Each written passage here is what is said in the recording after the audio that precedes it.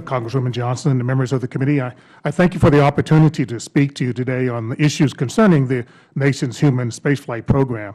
I am a member of the National Academy of Engineers. I specifically chair the Aeronautics and Space Engineering Board of the National Research Council, which is part of the Academy.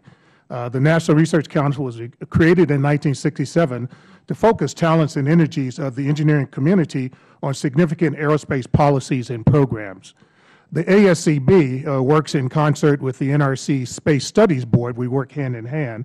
And over the past decade, we've looked at various studies associated with programs related to space exploration and all of the activities that NASA is involved in. I also was a member of the 2004 President Bush Commission, Space Commission, that looked at the implementation of the United States, new United States at the time, space exploration policy. I was part of that activity led by Pete Aldrich, the former Secretary of the Air Force, and we came up with some very strong recommendations that we think underpin the current space exploration program that NASA is currently embarked upon.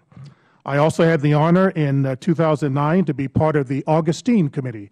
Norm Augustine, the former CEO of Lockheed Martin, as you well know, was asked by the administration and by the Congress to look at the civil space program and human space program for the United States.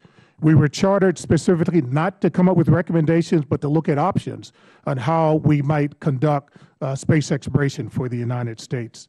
And then finally, I had the honor in 2009 of chairing an independent National Academy study titled America's Future in Space, Aligning the Civil Space Program with National Needs.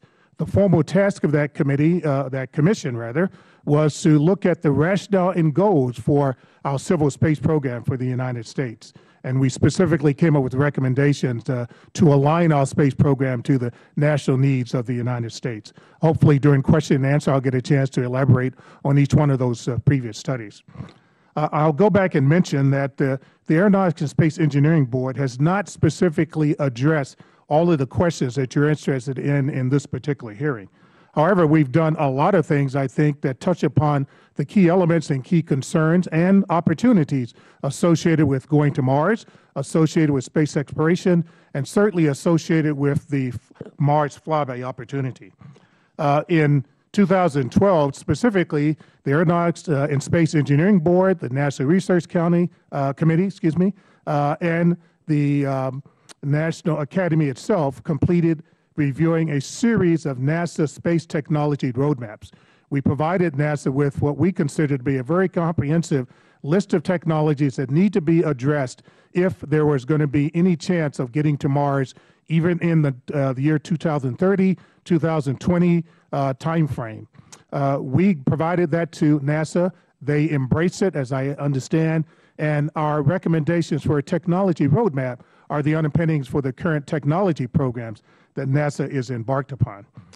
Those technology roadmaps indicated that there are several high-priority technologies that require further development in categories such as radiation mitigation for human spaceflight, environmental control, life support systems, space propulsion, et cetera. It was a very, very comprehensive activity conducted over a year-and-a-half time frame, and again, it underpins most of the technology programs that NASA is currently embarked upon.